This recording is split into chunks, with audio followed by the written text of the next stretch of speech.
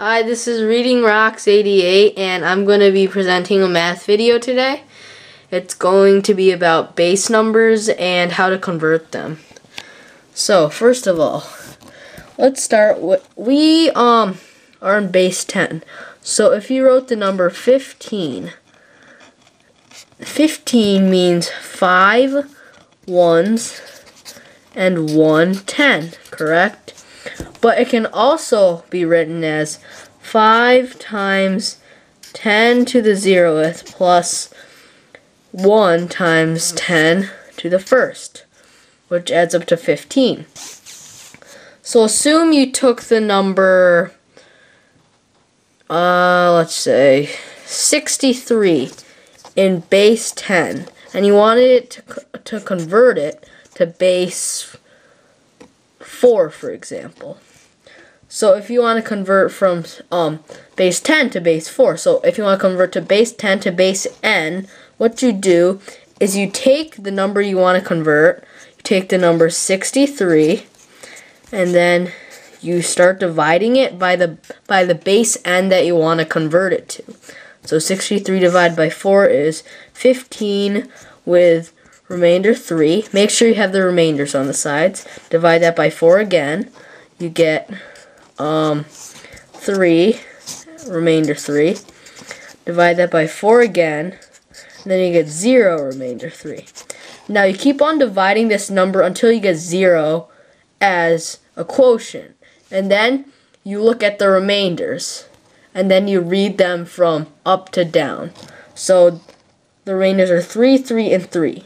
So 63 in base 10, 63 in base 10 is equivalent to 333 in base 4. I didn't mean for that coincidence to happen, it just happened.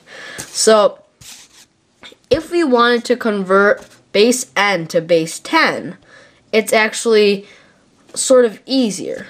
So let's take the number 336 in base 3, for example, and you want to transfer it to base 10. So all you have to do is do 6 times 3 to the 0th plus 3 times 3 to the 1st plus 3 times 3 squared. Because just like base 10, where we made it like this, we're going to do this in base 3. So this equals 6 plus 9 plus 27, which equals 42. And 336 in base 3 is equivalent to 42 in base 10. So a question that comes up sometimes is, how do I convert base, for example, base 6 to base 2?